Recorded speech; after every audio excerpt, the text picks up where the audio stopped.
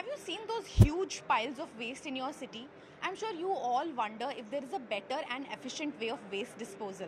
Well, let me show you the Neo-X, a point of disposal incinerator that burns waste that can't be reused, recycled or is toxic.